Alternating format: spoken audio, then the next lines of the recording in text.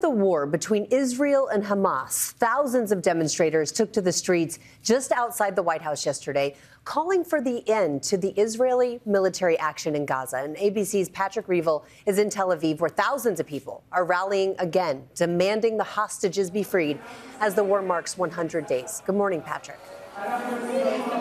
Good morning, Rhiannon. Yeah, it's been 100 days since Hamas's October 7th massacre triggered Israel's devastating war in Gaza.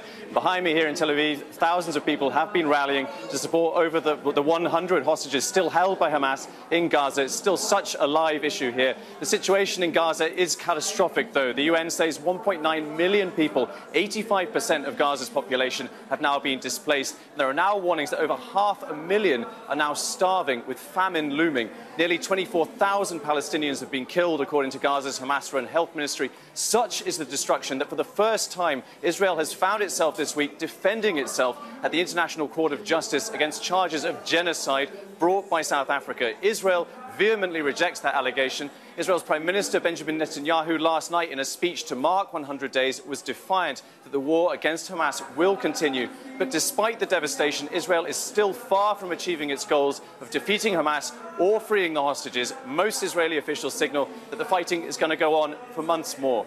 Gio? No end in sight just yet. Patrick, thank you so much.